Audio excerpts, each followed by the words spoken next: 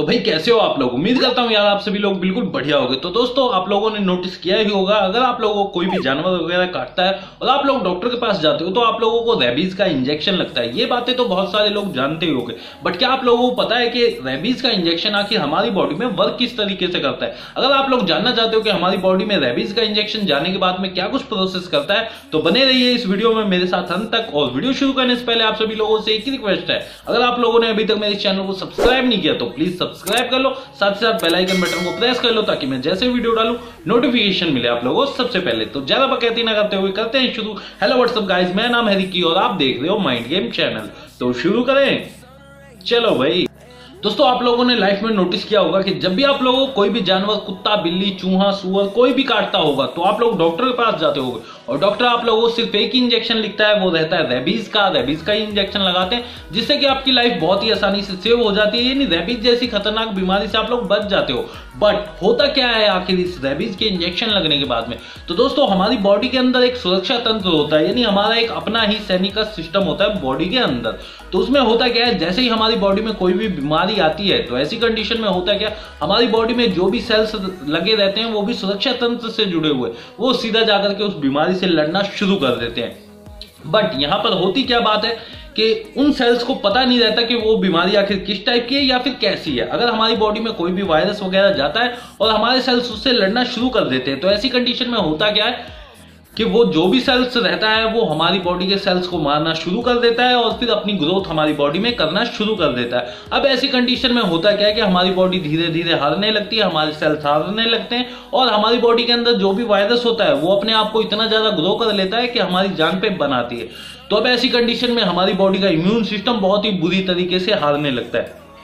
तो यहाँ पे डॉक्टर्स वगैरह करते क्या है कि जब भी हमें इंजेक्ट करते हैं, रेबीज का इंजेक्शन देते हैं, तो उसमें रेबीज का ही वायरस हमारी बॉडी में इंजेक्ट किया जाता है। बट दोस्तों वहां पे फर्क सिर्फ इतना होता है कि रेबीज के वहां पे जो डेड वायरस होते हैं वो हमारी बॉडी में इंजेक्ट किए जाते हैं, ताकि होता क्या है, हमारी बॉडी के जो भी इम्यून सिस्टम से जुड़े हुए सेल्स होते हैं या फिर रक्षा तंत्र से जुड़े हुए जो भी सेल्स होते हैं वो आते हैं और उन चीजों से लड़ना शुरू करते हैं। अब यहाँ पे सबसे बड़ी बात ये रहती है कि जो भी डेड वायरस होते हैं रेबीज के, वो अपने आप को डेवलप हमारी बॉडी में नहीं कर पाते।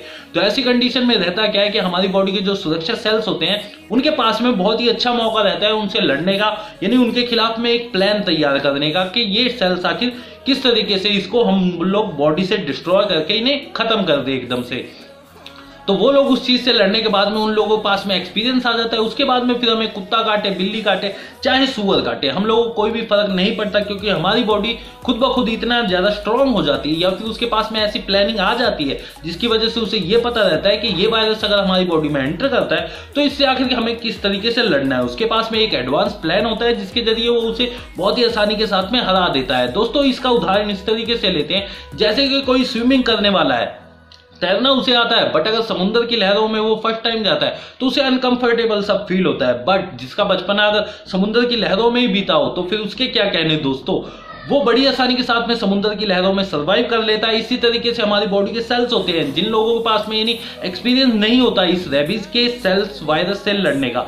तो ऐसी कंडीशन में होता क्या है, जब भी हमारी बॉडी में डेड सेल्स को इंजेक्ट किया जाता है तो उन लोगों के पास में एक्सपीरियंस आ जाता है उनसे लड़ने का, उनका सामना करने का, और सबसे बड़ी चीज उन लोगों के पास में एक प्लानिंग अवेलेबल हो जाती है कि इन वायरसेस को किस तरीके से जड़ से खत्म करना है, जिसकी वजह से वो लोग बड़ी आसानी के साथ में हमारी बॉडी से इस चीज का सफाया कर देते हैं और उनके पास प्रीपेड प्लान तैयार रहता है। तो जब भी हमें लाइफ में कभी भी कोई भी रेबीज से जुड़ा हुआ चाहे जिंदा वायरस कोई भी हमारी बॉडी में आ जाए, चाहे कोई भी कुत्ता काटे, चाहे कोई भी बिल्ली काटे, तो हमारी बॉडी पे कोई भी इफेक्ट नहीं पड़ता है, क्योंकि हमारी बॉडी का इम्यून सिस्टम इतना एडवांस हो जाता है कि वो बड़ी आसानी से इन वायरसों से लड़के हमारी जान को आसानी से बचा लेता है। तो दोस्तों यही सब था आज की वीडियो में। उम्मीद करता हूं आप लोगों को समझ में आ गया होगा कि रेबीज का इंजेक्शन हमारी बॉडी में जाकर के किस तरीके से वर्क करता है। और अगर आप लोग ये जानना चाहते हो कि रेबीज के इंजेक्शन की खोज किसने की या फिर क्या कुछ इसकी कहानी है, तो कमेंट बॉक्स में कमेंट कर देना, मैं आप लोगों के लिए एक वीडियो बना दूंगा जिसमें आप लोग जान पाओगे कि रेबीज के इंजेक्शन की खोज आखिर किसने की और किस तरीके से इसका डेवलप हुआ। तो दोस्तों उम्मीद करता हूं ये वीडियो आप लोगों को पसंद आई होगी। पसंद आई है तो यार ठोको लाइक, क्योंकि लाइक तो बनता ही है। और मेरे चैनल पे भूले भटके आए हो तो चैनल को सब्सक्राइब, साथ ही साथ बेल आइकन बटन को प्रेस कर दो ताकि मैं जैसे वीडियो डालूं नोटिफिकेशन मिले आप लोगों को सबसे पहले। तो ज्यादा बकैती ना करते हुए करते हैं खत्म। तो बस दोस्तों आज की इस वीडियो में इतना ही। Thank you very much.